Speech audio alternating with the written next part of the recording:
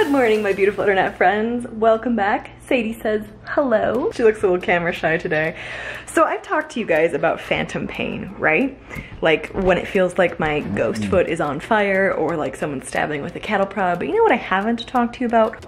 One of the most aggravating aspects of being a new amputee. Say hi to Sophie, she just joined us. Isn't she cute? Envision with me for just a moment a scenario in which you are sitting at your desk at work, let's say, and your toe itches. Well, that's a normal thing. Toes itch, and you go down to itch it, and it doesn't exist anymore. And you think, okay, well, I'm sure it'll just go away, right? Phantom sensation happens.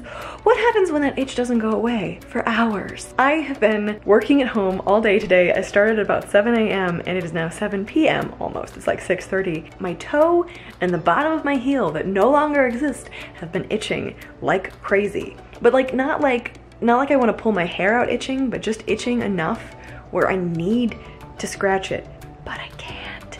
Now, here are a couple techniques that I've been shown that sometimes help with it, and they've like toned it down a little bit, but can you imagine having the itch that would not go away for like 6 hours? I hope not. I hope you don't have to imagine that, because it is really freaking annoying, but here's some things that help. Step 1, if you're missing a body part, but you have the opposite body part, like this situation, is to itch the opposite foot.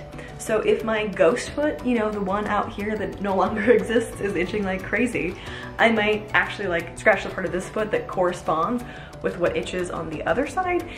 And if I seem a little bit crazed, it's because this has been itching all day and it's aggravating. It's not the worst thing in the world, I'll survive, but it's aggravating. But another thing that really helps me is, this is gonna look weird, it's just gonna look weird, is to way overstimulate my residual limb, my stump. I do that by like shaking it. So I will just shake it like crazy, right? And sometimes I feel like that kind of fries the electrical signals or whatever's going on down there that causes the weird itching feeling. Also, I've tried using a TENS unit. That doesn't seem to help me with phantom pain or phantom sensation. It definitely helps some people. Also, one of those like drugstore massage things that like vibrates, you can put that up to like the bottom of your limb, and it's helped me before too. I've also tried like actually like itching the actual skin that I do have left, but that doesn't seem to do anything this time around. Really, I made this video to mostly complain, frankly. Mostly complain and share an experience that's kind of a new one. I know that some people get it really bad, like they get phantom itching all the time. This is the first day where it's lasted for like hours. It's tolerable now, but phantom pain stinks because it hurts, but itching is so constant and so present in your mind, you like have to take care of it, right? It's been a weird day. It's probably reflected in my mood. Maybe make myself some chamomile tea, calm down a little bit, and hang out with my sea of shepherds here,